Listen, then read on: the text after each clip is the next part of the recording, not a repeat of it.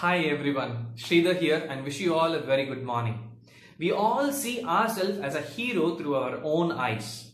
In this video, let us see how we can influence the other person by not destroying their self-image, self-esteem and self-pride. The first example which I am going to use happened in front of my own eyes.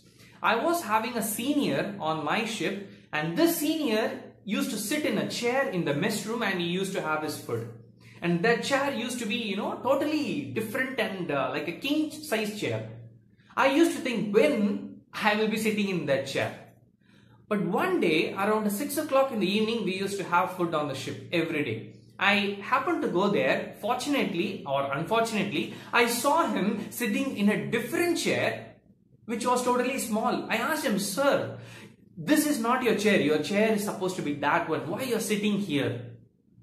He said, "Company did not like my work, so they wanted me to go home. So I'm going home. So that chair, I cannot sit anymore in that chair." Can you see here, in this case, when he was telling all these things, his eyes were totally filled with tears. I'm very sure now something will be coming to your mind. The same situation could have been handled in a much better way. I will give another example how a different company handled the same kind of situation. A person was very good in his subject, but he was not good in managing people. But the company knew that he is so important to the company and they cannot literally hurt his emotions, cannot hurt his ego. So they said, "You know what? We are giving you another post. In the same company, you will be doing the same job, but the post is different." They gave him a different post and managing people job was done by somebody else. In this way, this person did not feel bad because he did not lose his self-esteem and pride in front of other people. Another example is when I was first time third engineer, I was so confident in what I was doing. Basically, little overconfidence. So now I did something and it happened to be a mistake.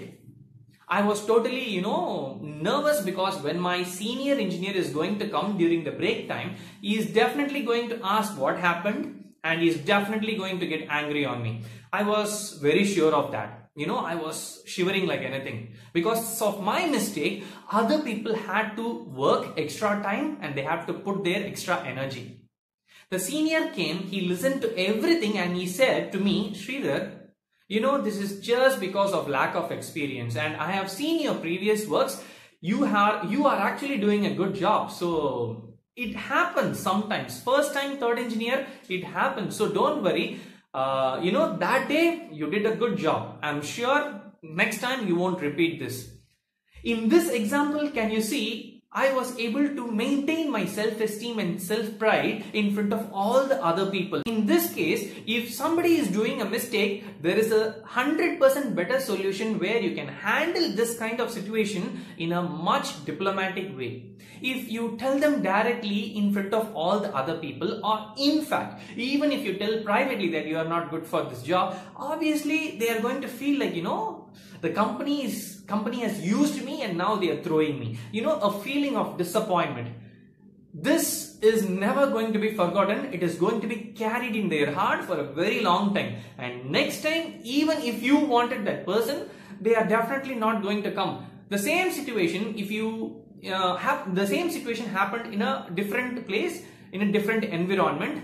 The person was not doing the job properly, but the company, what they said, because of some internal issues, we have to let you go. But on that particular day, you did a very good job. It saved a lot of money to the company and they can give a small party or treat to that person and tell him, just because of this situation, we have to let you go, but please, we are expecting you to come back when we need. So please come back. So in this way, they will feel like, oh, just because of the situation, they are telling me to go. But if they really wanted, obviously they will be keeping me on that particular company.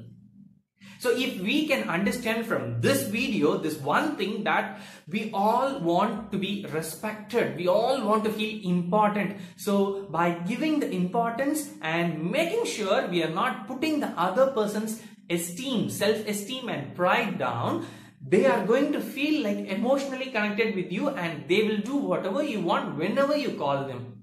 So with this, I'm ending this video. If you can relate any experiences with whatever I have said so far, please share it so that the others can learn from you as well. And as always, sharing is caring. Bye.